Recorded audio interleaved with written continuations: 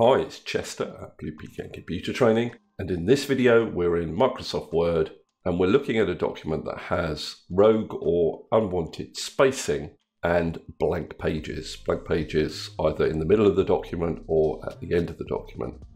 So if I just scroll down through this document, you'll see where we have problems. So for some reason we've got a whole load of spacing here, here. It gets worse as it goes on.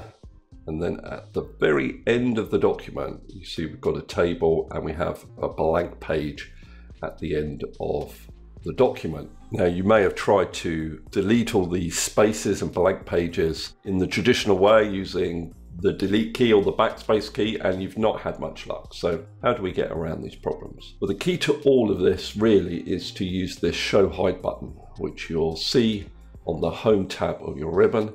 And if I just click on it, what it does is show non-printing characters in your document. So what do I mean by non-printing characters? Well, things like carriage returns and spaces. Things that don't print out, but that are integral to your document.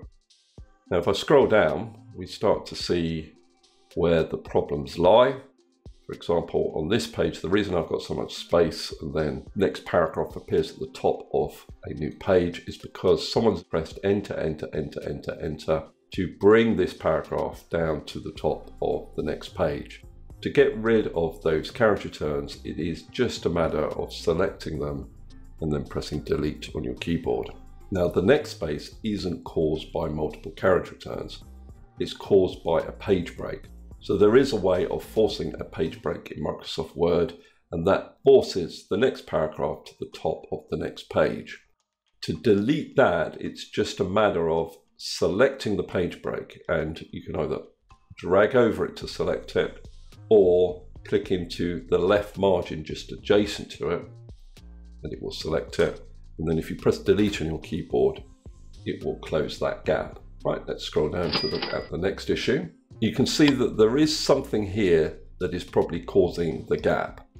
And if I scroll down a little bit further, you can see that there is something here also that's causing a gap. And both of these gaps are caused by section breaks. Now, section breaks allow you to have different page formats on different parts of your document. For example, you may want one landscape page between two portrait pages. And the only way to achieve that is to create section breaks. So if I delete this section break, it may cause some formatting issues. To delete a section break is pretty much like deleting a forced page break. I need to select it. And in this instance, I'm just going to click to the left of it in the margin and then press delete on my keyboard. This one up here is a little bit trickier because the section break has been applied to this paragraph rather than a separate paragraph. So what I would need to do is press enter once and then twice to bring the section break down onto a separate line. Then I can select it and press delete on my keyboard. Now let's scroll down to the next issue. There's a gap here, but there is no page break or section break. So what is causing the gap? The clue here is this little square. This little square means that this paragraph has a formatting attribute applied to it that forces it to start at the top of the next page. Now, to get rid of that, what you need to do is click somewhere in that paragraph. Then on the home tab of your ribbon, click on this paragraph settings button. You need to go to the line and page breaks tab and untick this option, page break before. Click on OK. And that will get rid of the gap. Right, let's scroll down. So with our last example, we have a table at the end of the document.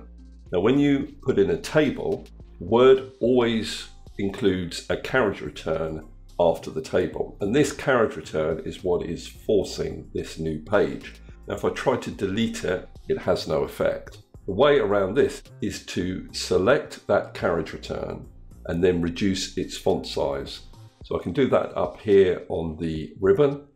I'm going to press the decrease font size button until it is small enough to reside on the previous page. And then I get rid of the blank page at the end of my document. Okay, that's all I wanted to cover in this particular video. Hopefully that's been useful to you and solved a few of your spacing problems. If you have found it useful, please subscribe and I'll see you next video.